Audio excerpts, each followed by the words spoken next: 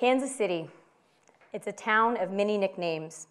The best town this side of hell, the Paris of the Plains, modern Sodom, Athens of the West, home to the wettest block in the world. Some of these claims may seem salacious, but we earned our nicknames. As early as 1840s to the 1850s, women began gathering along the river to entertain the dozens of steamboats and steamboat men that might have lined along the banks. As steamboating gave way under the success of the railroads, the Scarlet District expanded to surround the growing communities south and into the dusty bottom land where hotels brimmed with deep-pocketed cattlemen. And hence began the city's attempt to police this growing industry. Every culture from every time period consists in part of women behaving in ways scrutinized and regulated by people in power. And so it was by 1860 when the city of Kansas published a list of prohibited public nuisances, including keeping a dead animal carcass outside for over 24 hours, leaving green and salted hides out in the open, procuring, running, or attending all bawdy houses, houses of ill fame, assignation houses, or any other resorts that allowed prostitution. Most of the early red light district activities were concentrated in the North End neighborhood, bounded by 2nd Street to the north, 6th Street to the south, Main Street to the east, and May Street to the west. Brothels ranged from low-end cribs, where single women worked alone, to assignation houses, where rooms were available to sex workers on a more informal, part-time, casual basis, and to the higher-end resorts full of well-groomed girls managed and maintained by businesswomen referred to as madams. Between 1895 and 1897, the Kansas City Times reported more than 115 arrests related to prostitution, but that made little to no impact on their operations. By 1900, a total of 147 bawdy houses existed in the city. By 1910, there were 47 houses alone in the city market, employing up to 250 girls. It's hard to imagine that 1 year later, nearly 900 brothels were reported in existence in the city. By 1950, Kansas Cityans admittedly spent $1.5 million on public prostitution. As with early Sumerian times, Kansas City had found a way to incorporate sex tourism as an attractive asset to visitors. The fame of the Kansas City Red Light District extended far and wide. Visitors getting off the trains were greeted by men extolling services provided by hotels, saloons, restaurants, barbershops, and peep shows and brothels. They might ask, would you like to bet on a horse? Would you like to try your luck at cards, dice, or slots? Or perhaps you would like to have a girl. This vice was tolerated just enough by residents because of its economic value and its segregation from the lives of average Kansas Cityans who were stowed and bound to marginalized neighborhoods where this oldest profession could beckon. Even as the law came knocking on the doors of the brothels, more prostitutes filled Kansas City's original red light district, dotting the streets just south of the Missouri River near present-day Delaware Street. The massive residential growth from 6,000 people in 1865 to 297,245 in 1905 brought with it thousands of young, scrappy immigrant men who might have been found grading our streets or landing jobs in the factories and packing houses in nearby West Bottoms. Immigrant communities are 100% responsible for building the city that we love today. These men crowded into neighborhoods such as Vinegar Hill, Juniper, or Hell's Half Acre, a shanty district, among several others that consisted of deplorable living conditions among the soot and turmoil of an impoverished people working for nickels a day. Around the corner, the Union Depot was constructed in the West Bottoms in 1878, and a new district formed full of saloons, fully securing the success of this vice trade in that neighborhood.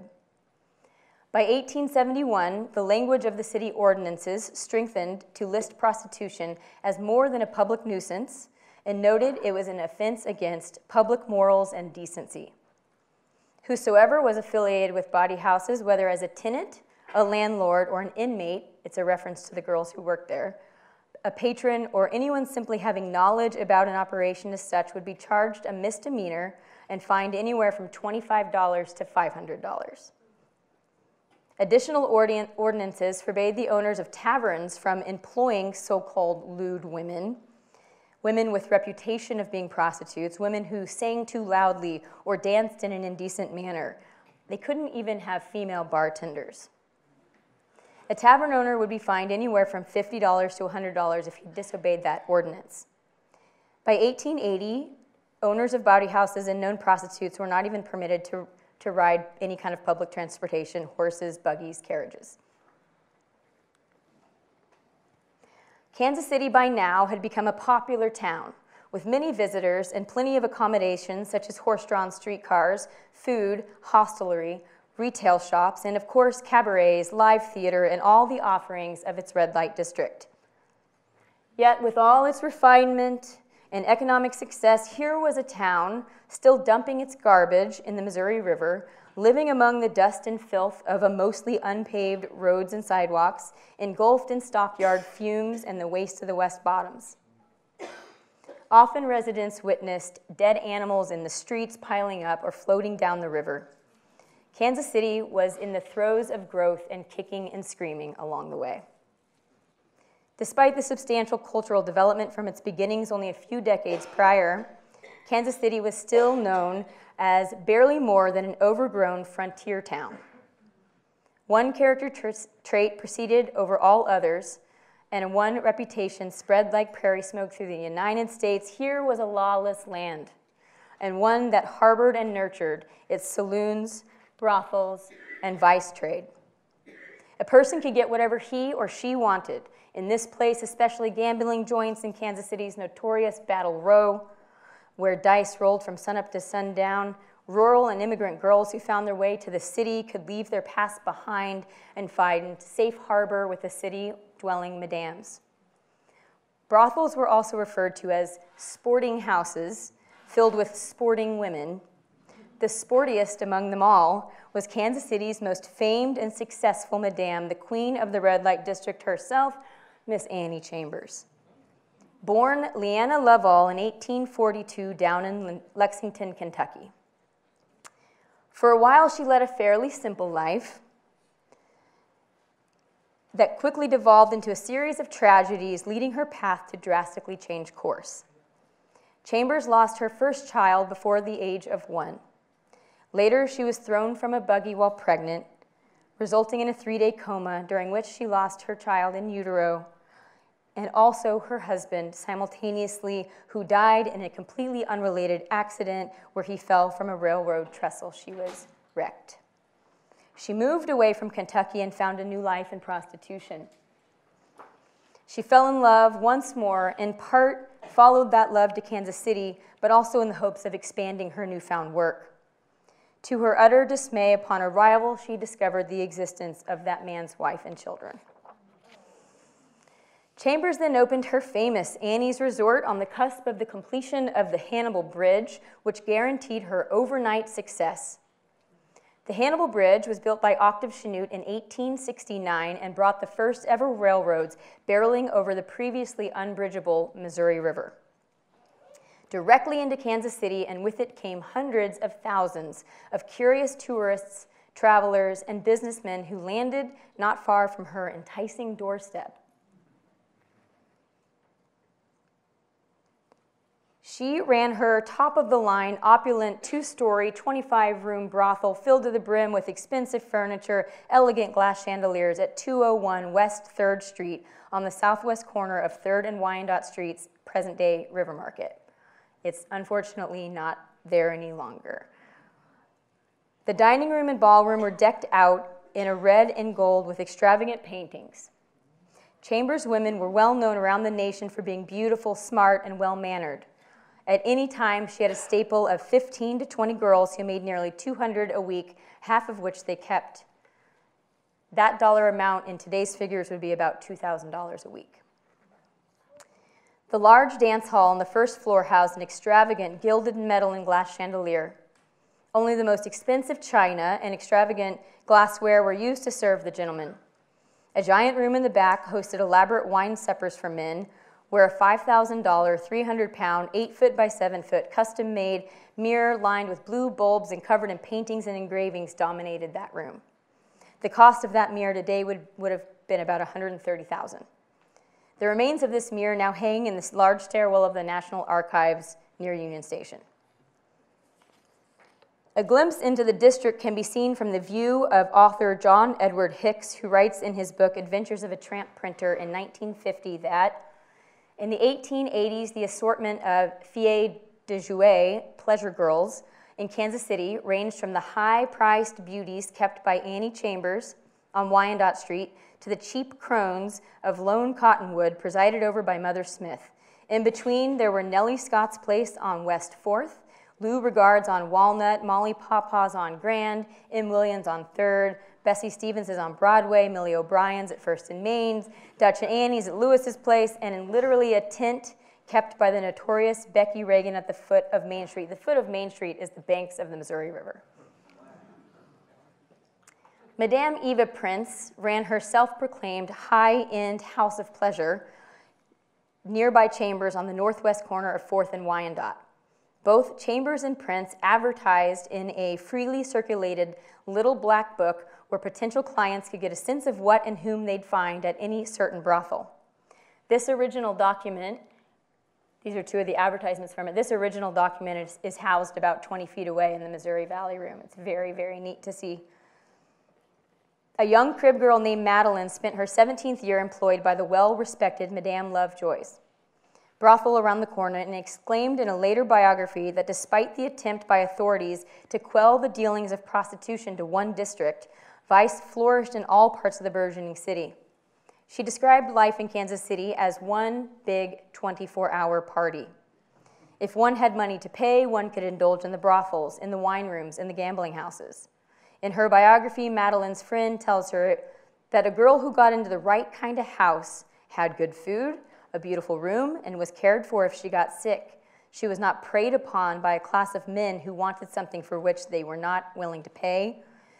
She was protected by the police, and what was still more important, she was protected from the police. Brothels merely had to pay a measly fine for operating illegally, and most of them made so much money that it was nothing to pay these fines. Chambers ran her successful business from 1870 to 1913, despite its close proximity to the Kansas City police, who were headquartered a few blocks away. Concert saloons, or honky-tonks and free and easies as they were called, served as precursors to the era of vaudeville, known in certain crowds as training schools for vice and prostitution, and a total blight on the morality of Kansas City, Missouri, marring our good name.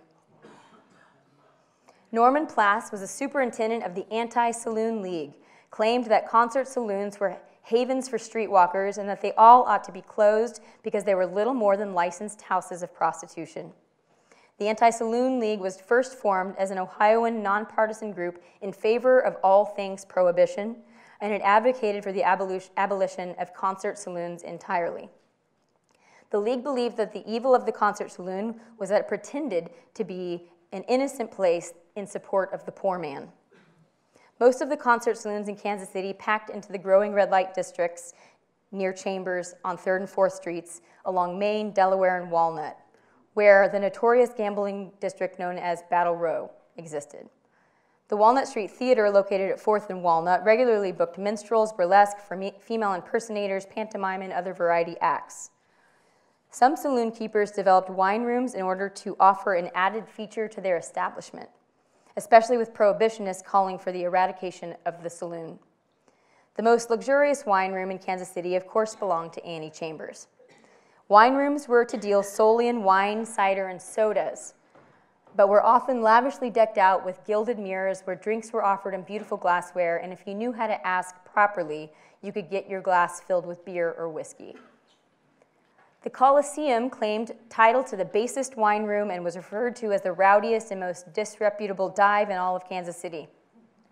The Coliseum stayed open later than most of its kind and was a drunken last stop for its people. Wine rooms offered a place for women to gather in an otherwise unfriendly social environment, but they were often criticized as a place where women in tight and scanty garments enticed men to spend their money on drinks. In 1893, the Women's Christian Temperance Union produced a temperance opera called Old Oaken Bucket, which cinematically begged police commissions to refuse licenses to establishments that maintained wine rooms. I'm looking for that opera. If you guys know where it is, Jeremy, let me know. In 1894, Kansas City's Mayor Webster Davis issued a statement to abolish wine rooms in the city and threatened to revoke the licenses of any establishments permitting women in wine rooms. They were considered a great win toward prohibition of the sin industry. Wine rooms proved controversial for years to come, but remained functional attachments to saloons for decades. In the 1923 report, 10 Years of Fighting Vice in Kansas City, the Society for Suppression of Commercialized Vice claimed that the moral housekeeping of bawdy houses was in full effect thanks in part to the passing into law of the Injunction and Abatement Law by the 51st General Assembly, which forced all brothels to shut down. The society stated that its report that it had tried for years to pass this law and believed that women gaining the right to vote finally made it happen in 1921. Most everyone, including Annie Chambers, assumed it would pass over within a few weeks, but it did not. Despite running one of the most long-standing, reputable, successful brothels in the region at nearly 80 years old, Chambers softened to reform. She one afternoon sat listening to a sermon coming through from the windows open next door. The sermon served as a funeral for a child who had died from neglect and was very meaningful to her. So deeply moved by the kindness and love in the words of the man speaking, she befriended him, leading her to total reform into Christianity, where she spent the last decade running a legitimate boarding house, developing a meaningful relationship with the Reverend David Bulkley and his wife, Beulah Bulkley, who purchased the brothel next door, which was Madame Lovejoy's, and to whom Chambers relinquished her house of ill repute upon her death in 1935. If you would like to visit Miss Annie Chambers, you can at the Elmwood Cemetery. She's buried alongside a lot of other notable Kansas Cityans. One of my favorite topics in all of Kansas City history is this neighboring vice district, which had developed in earnest and would go on to be one of the densest blocks for consumption, that of the infamous wettest block in the world, occupying the 1700 block on 9th Street near State Line in the Stockyard District. Here was a land full of transplants, vagrants, and immigrants working the saloons, packing houses, and nearby factories. The block was vile to outsiders, but instigated a sense of camaraderie among its occupants who relied on it for more than its vice. It was a genuine reprieve from a very hard way of life, but also served as a sort of community center for residents occupying the shanties down there. The saloons would also cash checks on Saturdays for the workers, proving again to be a necessary asset to the working class. Without question, it was the place where a very wet Missouri plied dry Kansas with all of its booze. The wettest block and its patrons adhered to the I'll scratch your back if you'll scratch mine mentality introduced by saloon owner turned ward boss Jim Pendergast. The famous Pendergast family packed their belongings and moved from Gallipolis, Ohio to St. Joseph, Missouri in 1859. Jim was only 3 years old. He was the second oldest of 9 siblings. Not long after he moved to Kansas City in 1876, he began developing strong ties to the working class men he spent his days toiling among in the D.M. Jarboe Foundry, the A.J. Kelly Foundry, and finally as an iron worker at the Keystone Iron Works. Jim's gradual rise to power gained momentum only a short 8 years after his arrival in the grimy Bottomlands when he was elected to delegate to represent the 6th Ward. Jim's advocacy for and protection of the blue-collar workers in his neighborhood solidified a strong political base of freight handlers, switchmen, factory workers, packing house men, grocers, bakers, butchers, and drovers, a base that only continued to grow. Pendergast became known as Alderman Jim, eventually representing the entire First Ward, or all of the West Bottoms, from April 1892 to 1910. He was a sympathetic man, beloved by his people for its efforts to improve the lives of the underserved. He fought against a proposal from the city government that would cut firemen's salaries by 15%. He fought on behalf of the people of the West Bottoms again when he opposed an ordinance that would have removed the only fire station to serve the ward. He advocated allocating city funds to build the West Terrace Park on the unsightly bluffs overlooking the bottomlands. He offered up bail when 10 workers were caught playing bunco and arrested. And above all this, he kept the people fed at dinner time and with coins rattling in their pockets, which was a guarantee that they would return the favor at the polls. Jim's little brother, Boss Tom Pendergast, was an ox of a man built for strong-arming, and he landed in the dusty world of the West Bottoms and quickly became appointed as the superintendent of the street, a coveted position of power. The arrival of Tom, or TJ to his friends, Pendergast, marks one of the most pivotal moments in the development of Kansas City. He was like a sleeping monster, and he came and awoke with a fervor that enabled his total control of Jackson County, and eventually the entirety of the state of Missouri operated in his shadow. He perfected his brother's political system, known as bossism or machine politics, after Jim's death in 1911. Machine politics was the calling card of the Pendergast brothers, and it was a system that relied on bribery, bullying, and straight-up lying and cheating in order to set key people in crucial positions of power, such as Jackson County court judges, police chiefs, mayors, and city managers. To summarize this time period and the integral power of the Pendergast duo on the development of our city, I'm going to offer up a following quote directly from the article of The Social Evil in Kansas City, Machine Politics and the Red Light District, which is published on the amazing website Pendergast Years that the library has put together. In a city whose fortunes were for decades so tightly bound up with those of one powerful and corrupt man, it becomes impossible to separate the success of one from the financial prosperity, however illicitly gained, of the other. In other words, the cultural and political environment in Kansas City that proved so conducive to the rise of industries like the railways and the stockyards is the very same one that led to the flourishing of all manner of vice in the very same place. So when we reflect on the industries, systems, and individuals responsible for the growth and development of Kansas City during the Pendergast years, we would do well to remember that a significant portion of that success was due to the class of laborers who were so often written out of official histories and progress narratives. Without vice industries in general and commercialized sex work specifically, Kansas City would not have been the thriving, wide-open town it was in the earliest decades of the 20th century. Life wasn't easy working and living in the West Bottoms. The unpaved streets consisted of little more than potholes filled with dust or mud or not. Overcrowded shanties and tenements filled in with residents on the outskirts of the mostly industrial neighborhood. Alleyways in between the buildings were so narrow that pedestrians had to walk single file when passing through them. A series of fires and floods perpetually plagued the neighborhood. The water devastated the nearby Union Depot from the 1903 flood, which was just around the corner from the infamous block. It nearly swept away the chandeliers from the ceiling. 20 people died, many found themselves homeless, and most businesses in the area sustained severe damage.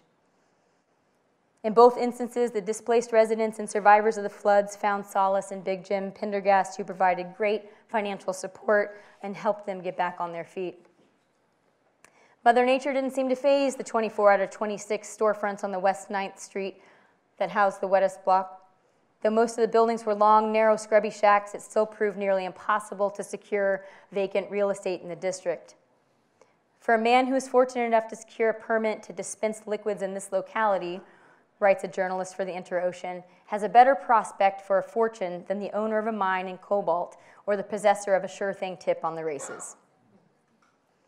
Speaking of gambling, a favorite game of the time was called Faro, and it was played primarily on the luck of the draw and played often and played everywhere.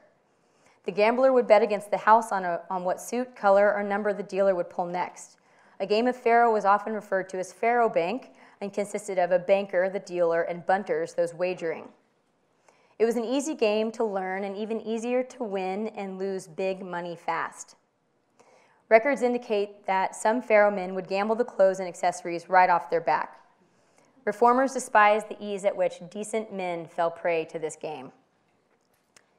The General Assembly of the Territory of Missouri enacted Missouri's very first gambling law on January 8, 1814, setting fines for those convicted of gambling between $50 and $500. Specific games mentioned included faro bank, roulette, and equality. Kansas legislature presented a bill in 1875 that would make public officials forfeit their positions if ever found playing games of chance or gambling. By the 1870s, Kansas City's Battle Row sprawled the seedy area occupying nearly 6 blocks along Main Street from 2nd Street to Missouri Avenue.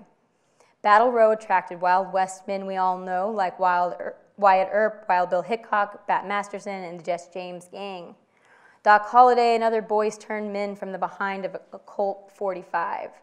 These outlaws lent a heavy hand in the development of the infamous district, so called for the short-tempered men who hung around there. They were quick to violence and only capable of a hand-on-the-gun mentality. The thieves who hung around the Battle Row helped live it up to its name.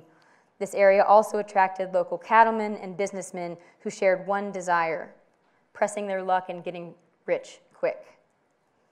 There's one quirky story I want to tell you from Battle Row, and then I'll move on. Bob Pody, who ran Faro No. 3, a gambling joint described above all others as the only trustworthy place with an honest card dealer. Pody ran his joint just off Main Street on Missouri Avenue. He was a gentleman who wore black long-tail coats and tall silk hats. His was a more refined establishment compared at least to the disorderly conduct of others surrounding him. Jim Bassett's Faro No. 12, or Marble Hall, run by Jake Fourcade on Main Street. As the story goes, Bob Pody's joint was the only one without blood on its hands until a stranger rode into town and had the audacity to tell him that he was misdealing. Kansas City's beloved Prince of Dealers, not too long after, escorted the stranger out of the hall with a bullet in his head and in no time was back to deal another round. On a nice autumn evening in September, the Marble Hall Saloon attracted the patronage of Julius Hooks. Hooks pointed his .45 caliber Colt revolver at gambling man Joe Bagley, and in an instant, a bullet ripped through Bagley's abdomen and killed him. The Marble Hall restaurant would offer up cheap 50-cent meals consisting of clam chowder, mutton, spring lamb, calf brains, baked chicken pie, sweetbreads, corned beef, cabbage, and new potatoes, Kentucky hoe cake, butter, and milk. Come for the gambling, stay for the hot plate, and pray you wouldn't get caught in the crossfire. Unfortunately, Pody closed his shop when legal registration started tightening up in the early 1880s. The king of pharaohs' departure from Kansas City's Battle Row came with the pomp and circumstance of his one-man parade marching all the way down Main Street with his top hat on high and his gold cane swinging. Once he reached the Missouri River, it is said that he continued walking to the bottom of the riverbed. Almost 20 years later, the gambling houses had all spread everywhere in the city. Dick Stone ran a craps house and saloon better known as the Olympic Club at 559 Grand. The gambling men here used bells as a means to alert players on sight of potential raids. It wasn't foolproof, and Stone was arrested. A gentleman by the name of Sandy Edwards ran an illegal gambling house on East 12th. The place was fitted with an electric buzzer under a billiard table, which they used to notify the club of arrival of a member who was without his key and likely undercover. Up to a dozen warrants produced went unserved for illegal gambling houses throughout downtown. Police force claimed they could not find the gentleman in charge ever, although each man was highly known and seen around town. There's hardly an officer in town, writes the author of a Kansas City Journal article, who could not find Sandy Edwards on most days of the week. Most burlesque houses could be found in the working-class neighborhoods with brothels and saloons as their neighbors. Burlesque houses attracted thousands of attendees weekly. The Theatre Comique quickly became one of the most popular places to see salacious performances in Kansas City. The theater was originally located at 4th and Delaware near the Jackson County Railroad stables and was described as a hotbed of sin that was full of wild, drunken revelry that attracted tough men and tougher women. The floors were wet with muck and booze. It presented a combination of burlesque shows and seedy plays, including one called Forbidden Pleasures. Theater comique was accused of employing wine room talent, which was a phrase synonymous with young girls seen as fresh victims to the exploits of burlesque and prostitution. It relocated to an old building where the Walnut Street Theater had first opened. The name paid respect to a popular namesake in New York. Famous performers included clog dancers, tramp poets, and the armless song and dance of artists Fairchild and Hindle. According to a 1928 article by the Kansas City Post, each box seat could hold a cowboy, a girlie, and a bottle of champagne. After the comique's steady success at a notorious venue that paid no mind to respectability, more theater comiques cropped up in the less refined Wild Western cities such as Dodge City, though that they called theirs the Comey Q. Chicago was said to be a recruiting city that would ship girls all over to work in burlesque houses. The Chicago Tribune claimed that some girls were promised fame on the big stage and were then misled to live a life of infamy. One recruiter in particular, John W. Thompson, who ran one of the most notorious dens in the South, recruited mostly servant and factory girls between the ages of 13 and 24 and guaranteed them money, fame, and luxury. Harry Howard, who performed at the Theater Comique in Kansas City for several months in 1878, left to become a stage manager ran by John Thompson out of the Atlantic Hotel in Dallas, but died shortly after from consumption. Over the years, the Theater Comique engaged in exploits beyond burlesque shows. By 1880, it charged 25 cents for the public to view such oddities as real-life husband and wife murdering duo known as the Benders. They stopped off for public gawking at the Theater Comique before they were hauled off to enjoy their retirement in Oswego, Kansas jail. The employment of Robert Ford offered another bizarre experience for public viewing. There are some discrepancies to the nuanced details of the story below, but I tell it as I've come to understand it. After killing Jesse James and being charged with first-degree murder, Robert Ford and his brother were escorted by Army deputies to the Theater Comique, where they participated in a 2-week performance that detailed the events of the murder. The brothers played themselves, slaying Jesse James, over and over for a full 2 weeks before being pardoned by the Missouri governor only hours before hanging for the deed. Because of the pardon, they were free to continue making money from their notoriety in relation to James' death. In 1883, the proprietor of Theater Comique, George Fredericks, was shot and killed by reporter John Bell of the Evening Star. Bell claimed self-defense and put the blame on what he called usual female troubles. The murderous circumstances, he claimed, illustrated the duplicity of women and the faultless credulity of men. On October 9, 1895, around 2:45 a.m., a fire started in the Theater Comique. By morning, the inferno had destroyed the old building, causing $3,000 in damages to nearby buildings and a total loss of $19,500, which would be about $590,000 today. A reformist community member claimed that a cigarette had started that fire that destroyed the theater, and that it was the first good work that a cigarette had ever been known to do. Other burlesque venues to operate with unsavory reputations included the Century Burlesque, the Gaiety Theater, Empress Theater, Garden Theater, and the Gillis Theater. In 1899, Ed Butler, proprietor of the famed St. Louis Standard Theater, built the Standard Theater on land at 12th and Central.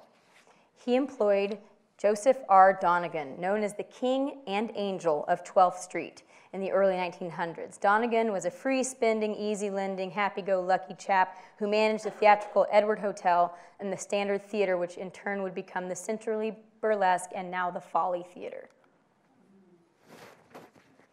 In the years between 1911 and 1918, Donegan ran a small and uninhibited kingdom. One staple figure on the scene who became everyone's favorite late-night piano player was a man named Squirrel. The Folly would go on to host the illustrious Gypsy Rose Lee and hometown girl Sally Rand, made famous by her bubble and feather dances. The Gaiety Theater was a burlesque house opened at 1909 at the corner of 12th and Wyandotte near the Mulebach Hotel, once the home of A.W. Armour, meatpacking industry baron. By the 1920s, the Gaiety House was hosting big-time vaudeville such as Jean Bedini's Peek-a-Boo Review. It was heralded as an immoral and indecent place. An all-black orchestra played live but could not attend performances in this segregated theater. A popular booze joint called College Inn occupied the building after the 1930s. Just down McGee Street at 12th, the neighboring Empress Theater was fined $500 for employing dirty and rotten women after it was raided in December 30th, 1929. With the building of the Garden Theater at 13th and McGee, Kansas City saw its largest vaudeville house with a capacity of 2,600. Artificial greenery and garden decor covered the interior. Stars and clouds burst across the curved ceilings, creating a charming and whimsical effect on the audience. In 1913, it ran daily matinees at 2:20 p.m. and evening shows at 8:20 p.m. The theater nearly lasted through Prohibition, but disappeared in 1930. The Gillis Theater was a renowned opera house built by Mary Troost in honor of her deceased uncle, William Gillis. Despite its opulent size, polished glass chandeliers, and the fine walnut that coated its interior, it only cost $140,000 to build. Once the river trade slowed and the city started to develop the South, the Gillis Opera House went from hosting large-budget operas to bloodthirsty melodramas and late-night burlesque shows and films. Gift boxes of trinkets, candies were sold at intermission of burlesque shows, while the MC could also sell smut magazines. One MC claimed that if he were caught, he'd be in Leavenworth by morning. The Gillis Theater was later described as a dump located in a dingy building on Skid Row near the North End, the most colorful yet worst of all time. In its very last days, it is said that the dancers always left their shoes on for fear of contracting hoof and mouth disease. Fires claimed the lives of many Kansas City theaters, and the Gillis was no exception. A 1925 headline claimed that the movie Flaming Passion was being shown as supplement to burlesque entertainment when a fire ripped through the Gillis, killing 30 and burning down the theater. Originally built as a 5-story office building in 1888, the Blue Goose Cabaret and Puritan Hotel at 200 West 9th Street saw many incarnations. By 1912, it debuted as the White Hotel with the Blue Goose Cafe in the basement. The Blue Goose was a notable night spot and operated as a high-end tavern, catering to the rich. It was known as one of the biggest and brassiest nightclubs around. But when Prohibition came and the Blue Goose passed from its highbrow scene into the hands of bootleggers, it is said the speakeasy bartender was often armed, and on a hot day he might take off his shirt and tin bar nonchalantly, wearing a .38 caliber pistol at his shoulder. Although Joe Donegan is said to have made 3 fortunes and lost 4, his Edward Cabaret was so successful that Boss Tom Pendergast mimicked its offerings in his own Jefferson Hotel, located then in our present-day River Market. After the death of his older brother, Jim, Tom Pendergast expanded his power with the purchase of the Jefferson Hotel, located in the heart of the Old Town. Some joke that the lights of this hotel ought to have been red, too. Here, Pendergast conducted most of his business matters from his office and political club just off the lobby. Pendergast outsmarted everyone when the reformers of the Society for Suppression of Commercialized Vice pressured the police board to take note of the immoral and unlawful happenings of the Jefferson. After a series of deaths and brawls and other disorderly conduct caused authorities to revoke the Jefferson's liquor license, Prohibition loomed, and the doomed fate of the Jefferson among other cabarets and saloons was inevitable. But a Pendergast miracle happened. City officials declared that 6th Street must be widened immediately, and the corner on which the Jefferson stood must be raised. The unfortunate construction upgrade to the street led to the allocation of nearly $80,000 in damages to Pendergast. In essence, he was paid to close his hotel and cabaret when most others went into bankruptcy. In 1913, the Research Bureau of the Board of Public Welfare published a social prospectus of Kansas City, showing evidence of crime, illness, dilapidated housing, and other social ills that plagued the Pendergast-ran districts, containing large portions of mostly immigrant and minority groups, the exact people that the Pendergast machine relied on for their votes.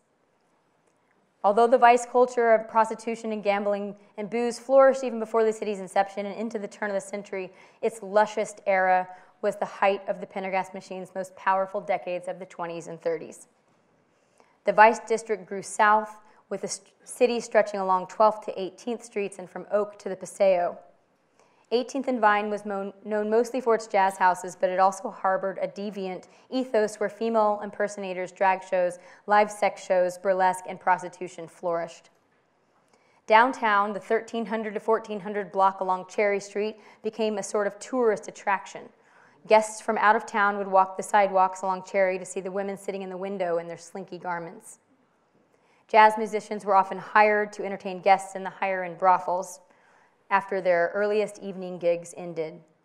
At 12th and Cherry Street, near present-day City Hall downtown, the Reno Club, or the House of Swing, attracted guests to a marijuana smoke-filled room where prostitutes worked freely. The manager employed taxi dancers, which is a term for call girls who could be hired for as little as 10 cents for a dance or hired for $2 to take the men upstairs. The sensation of taxi dancing swept through working-class venues in the 1920s and was so called for relating the dancer's time spent with her customers to that of a taxi driver giving a ride to a stranger. Taxi dancing provided a platform for young, unmarried men and women to dance, although the stigma was that of prostitute and John. The Reno served beer for a nickel, scotch for 50 cents. The segregated venue, like most in Kansas City at the time, kept white folks downstairs and black folks in the balcony or on small bleachers in the bandstand. A lunch wagon hitched up close by served liver, pig snouts and ears, hog maws, fish, chicken, and pork tenderloins. A well-known house of prostitution ran from the corner of 11th and Cherry Streets. Here, 16 girls were on duty at any given time. The establishment was entirely protected by Charles Carollo, lead mob man under Johnny Lazia in the late 20s. In 1932, Chief of Police Robert Phelan submitted a comprehensive report of all of his findings of immoral places and street solicitation. His list of establishments included apartments and houses concentrated on the 13th and 14th blocks of McGee to Holmes. According to Kansas City Times journalist, the girls would hiss at prospective clients to get their attention. The list named several hotels, including the following located near 5th and Walnut: Laclede Hotel, Panama Hotel, Rollo Hotel, Jackson Hotel. Further south, the Hotel Careen, El Tor Hotel, the Holmes Hotel, Hotel Fritz, Hotel Francis, Hotel Strand, Grand, Travelers, and found between 14th and 19th Streets along Main Street, the Hotel Sutter and Hotel Central Annex. They employed porters with a mission to ask guests if they desired the companionship of pretty girls during their stay. Boss Tom Pendergast and his mob affiliates, namely Johnny Lazia, were virtually impossible to impose, especially during Prohibition. As long as profits kept up, it was beneficial to everyone to keep the city wide open. As with any successful trade in the city, Pendergast's hands were deep in the pocket of the growing jazz scene. To take a phrase from the author Amber R. Clifford, Pendergast maintained a network of marginalized subcultures that were very easy to police for his own business income and sway at the polls. Yes, Tom Pendergast was affiliated with brothels and cribs in the red light districts, but he also knew that he had a needy clientele in the middle to upper class businessmen who worked in downtown. His men-only cabarets reached a zenith with the opening of the Chesterfield Club, located a block shy of the Jackson County Courthouse. Gus Skinny Gargata, younger brother of Charles the Wop Gargata, owned the club located at 320 East 9th Street. The Chesterfield gained notoriety for its businessman's lunch, where men could get drink and gamble and arrange political meetings with Boss Tom, all while being served by high-heeled waitresses wearing dainty see-through cellophane aprons, revealing pubic hair shaved into hearts, diamonds, clubs, and spades. The waitresses evenly shared this duty, and no one suit was represented more than another on any given night. I can't figure the logistics out on that one, but Pendergast frequented the famed Chesterfield Club and conducted a lot of official business there, hosting officials and ward bosses. Though the Chesterfield, Pendergast helped funnel the sexuality of the jazz scene directly into Kansas City's business district. The Chesterfield became a sought-after tourist attraction, and the establishment continued to have the full support of Tom Pendergast, who vowed to protect the venue, along with so many other joints, as long as it purchased liquor directly from him and his T.J. Pendergast Wholesale Liquor Company. The club was eventually closed down in 1939 as a common nuisance. And so, with the disappearance of its most famous club, went the city's most famous boss. It's often noted that gambling, election fraud, and most notably tax evasion were the demise of the Pendergast regime. But those things alone are not entirely true. Kansas City's self-anointed civic housekeepers comprised several groups of tenacious and steadfast women who organized before the 1940 elections that fully powered down the machine. giving way to the great cleanup of the 1940s, with Police Chief Lear Reed at its helm. Of course, vice didn't go away with the fall of the Pendergast machine. It merely grew larger under the control of the mighty Sicilians, a tight-knit, organized, and powerful group who'd gained unfathomable strength since settling here in the 1900s. But that is a story for another day. Perhaps the people and places mentioned today don't deserve a front row seat in Kansas City history books along other do-gooders. Maybe we think some of the things they did were vile and crude. Maybe they didn't contribute to our city the way that city planners, developers, or philanthropists did. Maybe we think they ought to just crawl back into the dark corners that they came from. It really doesn't matter what we think today. The good, the bad, and the gritty of these people gives us the strong heart that makes us the Kansas City we are. It's the spirit that built Kansas City we all love today on the backs of these people. The culture, the nightlife, the adventure. And right now, whether we realize it or not, we are creating the Kansas City for future generations. So let's make it worth it. Let's go out with a little greater understanding for our neighbors, citywide, who are all here in the trenches with us, contributing to the culture of our city today. Let's go out with the turn of the century desire to continue to make Kansas City the best place in which to live. Thank you, guys.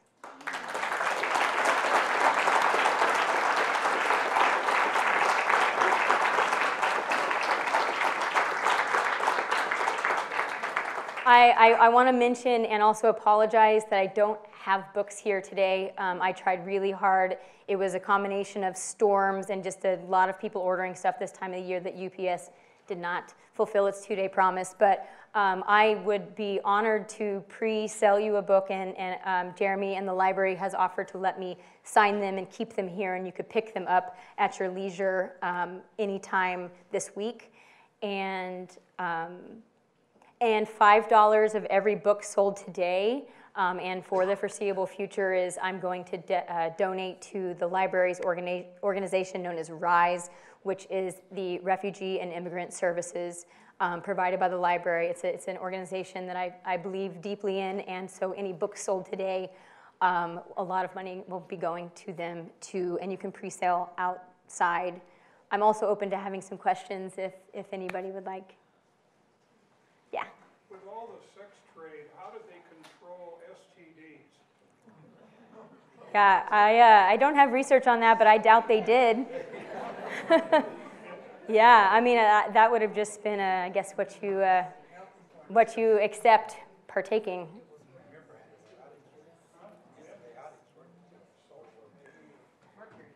How was Kansas City compared to St. Louis so far as were we considered a lot wilder than St. Louis? Yeah, absolutely, and it due in part because a lot of people say St. Louis is the gateway to the West, you know, but actually we were the last developed city before the wild terrain, and so a lot of people kind of came here with the hopes of going on and just stayed, so our city got populated by a lot of variety of people who added to the culture, I'll just say that.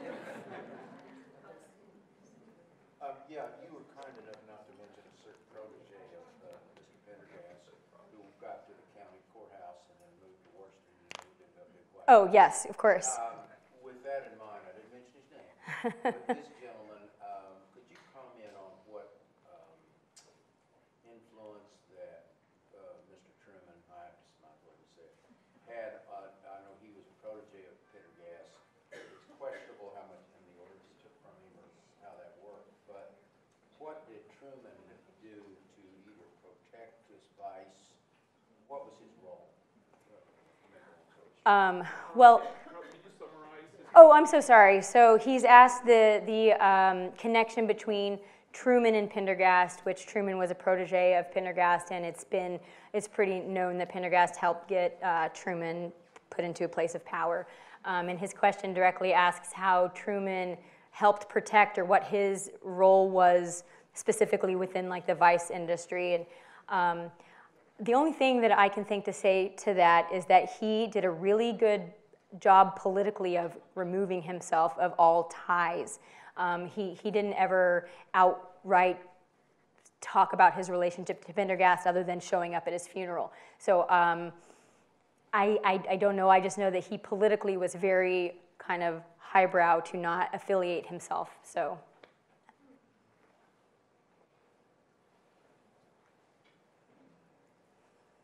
So these are the people that kind of carry Kansas City to where it is now. Who are the unsung heroes that are carrying Kansas City to the future now? I mean, I love that question, because part of what drives me to love local history is how it relates to my daily life, how I can translate that into what my actions are on a daily basis. And I think a lot, and this is a whole topic I didn't even touch today, which I really wanted to, but it was way too much for one talk, was the jazz district and the people who were working in the jazz houses. I'm talking about the dishwashers, I'm talking about the women who would go tables to tables selling alcohol. These were the people who created the culture, who created the scene. It was way more than Charlie Parker, Benny Moten, and all these famous people who we give it credit to. So, I mean, my first initial reaction to that is just the people who are doing like the craft industry stuff here across the board, the people who are starting the local restaurants and doing the local, you know, bars and stuff that researchers 100 years from now will look back and be like, man, Swordfish Tom's, that was really cool. Or, you know, it's just so, I think like we don't even realize that the things we're doing today are going to be looked at in future generations. And it's the people like Ryan Mabey, Andy Rieger, the people who are kind of on the forefront of creating a strong culture in Kansas City today. Yes? Yes. Is there a commentary or a historical description in regard to that building down on South Warnell? It's in reference to Mary's. I see that name engraved on that building. I don't know that one. That was a house of prostitution. Oh, interesting. Yeah, I will look. I don't know. That's interesting, though. I don't know anything about that. It's called Mary's. Okay. It's still there. On South Warnell? Yeah, down on Warnell. Huh. Approximately is 70th and Warnell. The word Mary above the window. Oh, interesting. Yeah. They were everywhere. I wouldn't doubt it. Anybody else?